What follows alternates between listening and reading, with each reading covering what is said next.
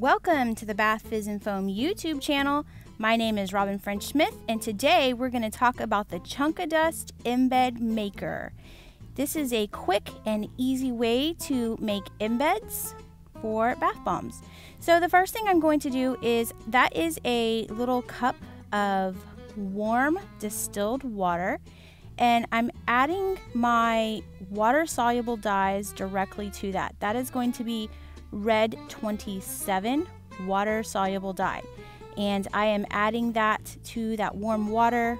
The warm water helps it dissolve, like the warmth helps it dissolve, and then FD&C batch certified dyes like this one from Nurture Soap are activated by water. So this is basically called quick blooming, and blooming is a process of opening up the color of the dye so that when you add it to your mix, it's not pale. And this is just, I don't use dyes that often, but that's my preferred method of using dyes, is to do a quick bloom like that.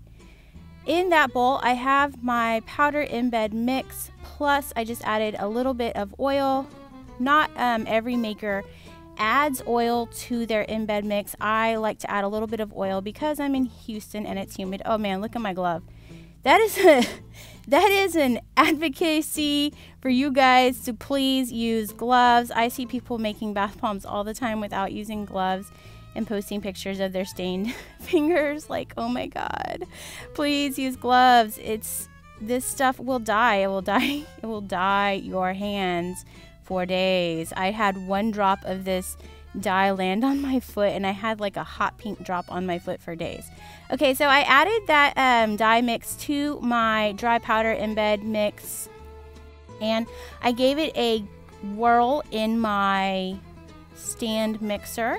I prefer to use a stand mixer just because it saves me time, it saves me energy, and honestly, it's so much easier. It's so much more thorough.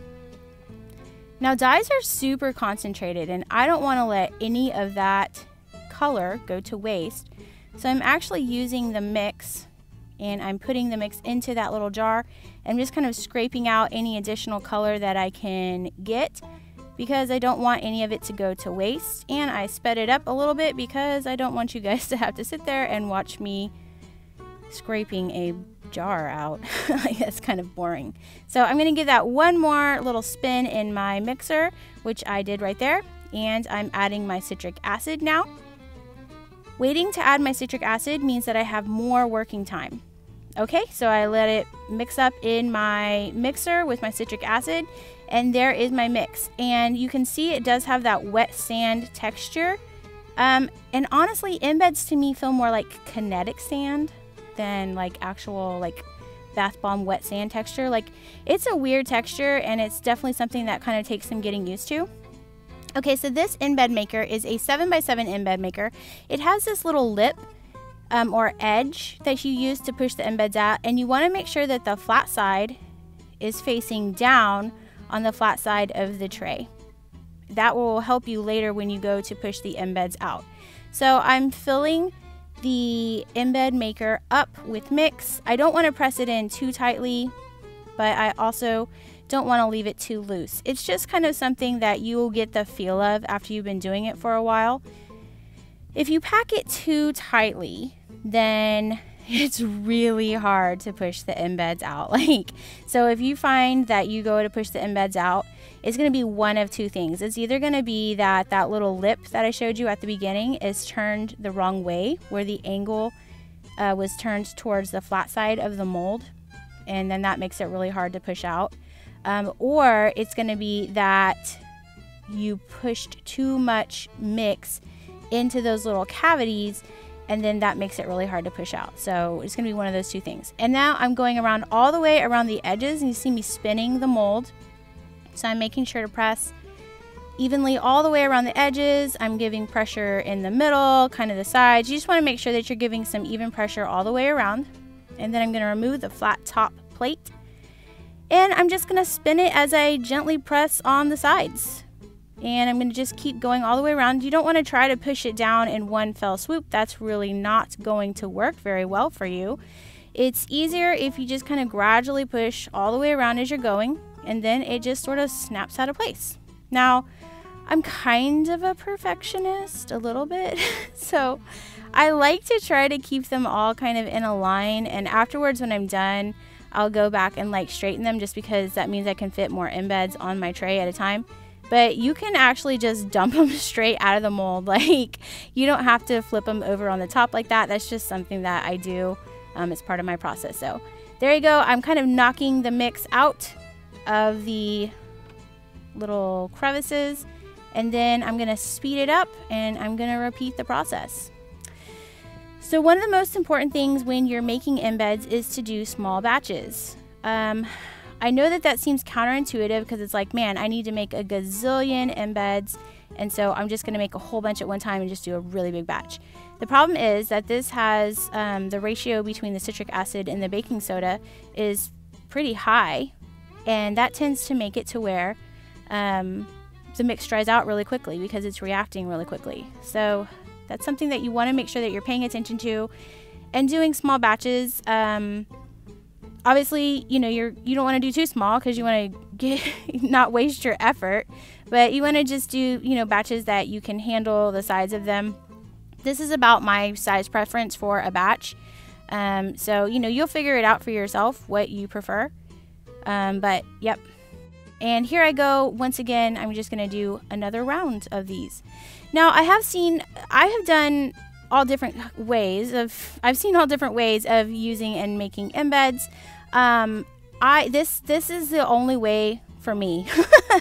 Like, I mean, there's just so many different ways that you can do it. Okay, so I'm not saying that this is the only way on the planet. I'm just saying this is the only way that I prefer to do them, because number one, they're all going to be uniform size. They're all going to be a uniform height, width, depth, like very uniform. It's easy. It's fun, which I know that it's like, if the work I'm doing isn't enjoyable for me, then it's not worth me doing, in my opinion. So I mean, if you're a handmade maker and you're not doing this to make $1 million. You're doing this because you enjoy what you do and you want the process to be fun. And so I feel like using this little embed maker actually makes making embeds fun. You can do any other way that you choose, though. I'm just wanted to show you guys. This is the embed maker from Chunkadust, and I love this thing. I bought one a couple years ago, and now I have 2 of them. I want to get more because I don't like having to wait between doing colors. So I'll do like all my cool colors with one of my embed makers, and then I'll do my hot colors with the other one, so that I don't have too much worry about the colors overlapping. Or having to clean out the little crevices between each color. You'll also notice that the pink is really light, right? Compared to the pink that the mix was before I added my citric acid. And that's because red dyes like this, and dyes in general, they're pH sensitive. So when I add the citric acid, it's going to change the color of the little embed. But over time, as the little embeds cure, the color will pop and be a lot brighter. And so you'll see on the end picture that I show you what color they ended up being and how bright they ended up being. I think they ended up looking really nice, actually. And there, I just kind of dropped them at the end. So like I said, I do prefer them to be like super systematic and nice and straight, but you can just dump them if you want to. There's my embeds. Aren't they cute? Here is how you can use embeds. Now these are blue embeds, but yeah, here's how you can use them. You just bury them inside of a bath bomb, just like so. If you guys enjoyed this video, then make sure that you hit subscribe and like so that you can see more of our videos. Don't forget to come visit us at bathfizzandfoam.com or our Facebook group, Bath Fizz and Foam Bath Bomb and Bubble Bar Support Group. And as always, happy making!